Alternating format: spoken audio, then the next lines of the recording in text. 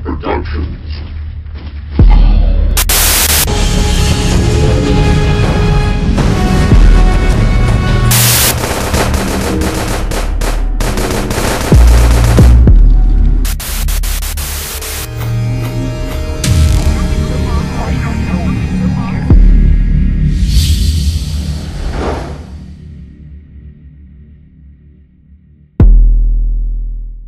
What's up, guys? Welcome back. Streebo here from Mutantville.com. I'm going to do a quick video log for you today about attending horror conventions. Alright, this video is not going to be so much for you seasoned convention goers. Perhaps someone that's new to the scene, has never been to a convention before, might have a few questions. We'll find something of value in this video. So I'm going to try not to ramble too long and get in a little bit of tidbits of information that hopefully you will find useful and help you get the most from your convention going experience.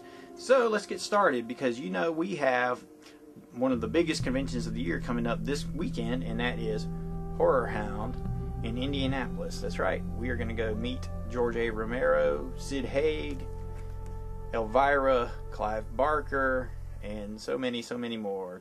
Where do we get started? Okay, first, figure out what convention you want to go to. If you don't have any idea of what conventions you want to attend, usually I just figure it out based on which guests are attending which conventions. Like, for example, I wasn't sure I wanted to go to Horrorhound until they announced Clive Barker. As soon as they announced Barker, boom, I was in, because that's the closest he's ever been to me. So I knew I had to go to it. Okay, I would like to recommend you go over to deadpit.com, download their latest episode. It was the March 19th episode where they talk about horror conventions, and they give you the rundown on basically all the major conventions in the States, except for Fangoria, because they always piss on Fangoria, but whatever, that's part of their gimmick. But anyway, go listen to those guys. They give you the rundown on a lot of good things. Then come back here. Okay, now as soon as you figure out which convention you want to go to, like Horrorhound for example, the first thing you have to do is book your room. As soon as they announce the convention, as soon as they tell you where it's going to be, book your room. It doesn't matter if that's 6 months in advance, 8 months in advance, or even a year in advance. Call up, make your reservations. The thing about making your reservations, doesn't cost you anything now. Just call up and make it. Usually conventions run on Friday, Saturday, and a Sunday, okay?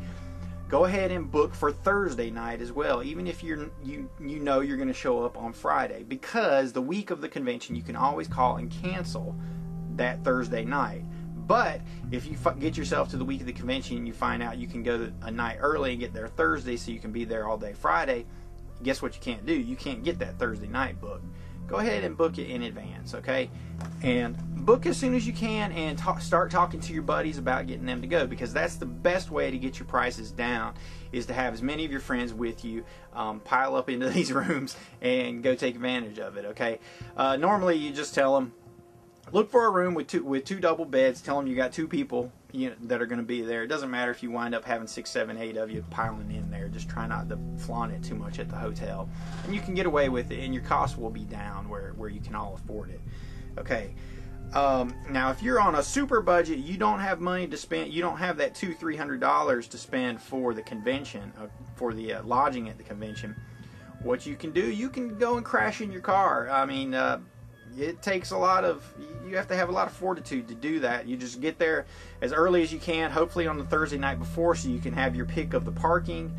Find a good spot in a corner somewhere where you can park, where you're going to be inconspicuous as you actually sleep in your car, for 1, 2, 3 days. I have done that before, and I was able to attend a convention on the cheap. But mind you, I also had a splitting migraine headache by the 3rd day because I was so dehydrated from sleeping in my car. But you can wash up in the restroom and that kind of stuff. But hey, if you're on a budget, you got to do what you got to do.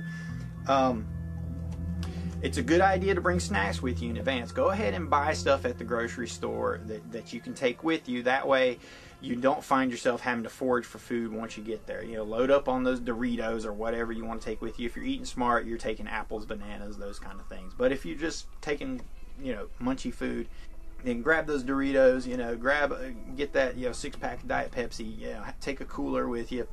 Have all that stuff with you so you can snack whenever you need to. The first thing you need to do is take a look at the schedule once it's posted. Okay, the schedules usually go up kind of the month of the convention, maybe sometimes 3 weeks in advance, sometimes 2 weeks in advance, yeah, you know, and sometimes, you know, 1 week, the actual week of the con itself. Take a look at the schedule and make yourself an itinerary, okay? Because there are going to be things happening at the same time that you're going to want to check out. Make sure it's not something you can catch later, okay? Like, for example, if you want to see a particular movie playing there and you know it's playing on Friday and Saturday, balance it out against what else is happening on those days. Make yourself a schedule. Actually write it out. Write out the times and the things you want to do. This is going to help you maximize your time at the convention, okay? Because one of the number one things people want to do is either A, get signatures and meet their celebrities, or B, they want to buy cool, you know, crap and memorabilia and get that all that cool convention swag. So you got to figure out what days you're going to shop, what days you're going to meet celebs, and you know what times you're going to do that. So look at the convention schedule. If there's a if you want to go to the Day of the Dead panel, make sure you put that on your itinerary so you don't miss it.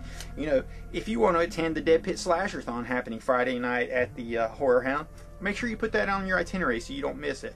Okay, make sure you write those things out. It'll take you, you know, one night the week of the actual convention, but you'll have a plan. You can go, you can have fun, and you can maximize your experience. Now, the big thing about signatures is it costs money. Don't ever plan on anybody giving you a signature for free. You can possibly get a picture for free, but that's a different story. If you go up and talk to them and say, hey, like, I'm low on money or whatever, you know, I was a fan of your work and this and that and this and that, do you mind if I get a picture at the end of it? And, you know, maybe they'll say yes, maybe they won't. Okay, but you're going to have to pay for signatures, okay, which usually involves buying some kind of 8x10 photo that they have at their table. The majority of the celebs are going to have something there for you to buy, so you don't have to worry about scrambling to find something, okay? And usually if you buy something, have them sign it, then they'll let you take a picture when you get finished, and you'll have a good time talking to them. But figure out whose signature you want the most. For this convention, you know, I love Romero, but I've already met him, you know, 2 or 3 times, so I'm going to meet Barker. Okay, there he is, over here, Barker. That's my number one, you know, signature hunt this time out, okay? So, what do I have to do? Friday, when I get there, I have to jump in the Clive Barker line. Now, why am I jumping in the line Friday? Because he's going to be there on Saturday. Well, because Saturday is the busiest day. If you're one of those people that's only going for one day, Saturday is the day that everybody goes for. It's going to be busy. The lines are going to be insane. So I want Barker. I'm going to jump in his line as soon as I can. Now, why am I not hitting the vendors' tables? Well, because the prices are actually higher on Friday. They're higher on Saturday. If you wait to shop until Sunday, you can talk them down a little bit. You can barter with them and bring them down. Okay, I'm going to end up running out of time. So figure out whose signature you want. Do it the first day. Okay, you know, and have your plan out in advance. For example, I know I want to meet Romero, Clive Barker, Elvira, and Joe Bob Briggs, because the drive-in will never die. What's up, Joe Bob?